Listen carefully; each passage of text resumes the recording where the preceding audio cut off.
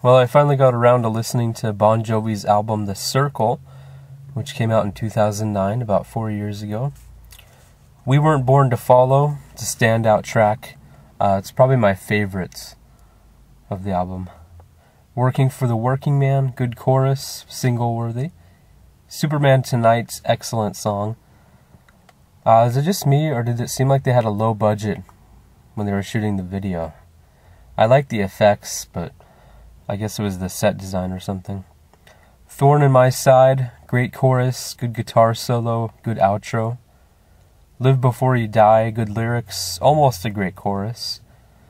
Broken Promised Land, it had kind of a U2 type intro. Great chorus, good guitar solo and backing vocals. Learn to Love had good acoustics.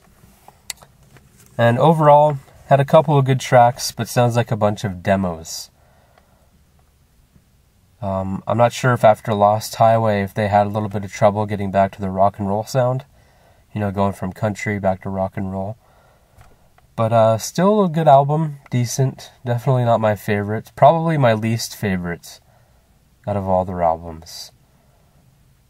Like I said, it just sounded like a collection of demos, kind of. You know, like 100 Million Bon Jovi Fans Can't Be Wrong.